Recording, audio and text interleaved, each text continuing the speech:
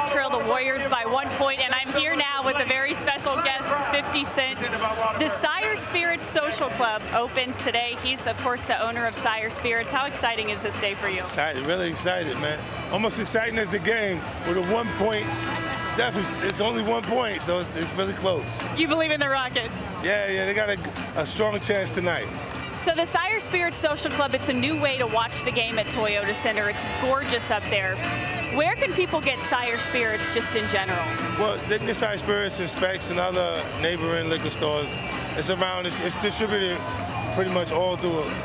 It's really exciting. Let's talk a little bit about your G Unity Foundation. I know you're really passionate about giving back, and you guys are going to give away Thanksgiving meals this Tuesday. Why is it important for you to give back? Well, it's exciting. Like in the holidays, a lot of people, the unfortunate don't have it, so you want to make sure that you provide the ability for them to have at least a Thanksgiving. You know, so the Rockets partner with me to make sure I can do that. So we'll put it together, and it's going to be exciting to have Specs and Kroger's also participate.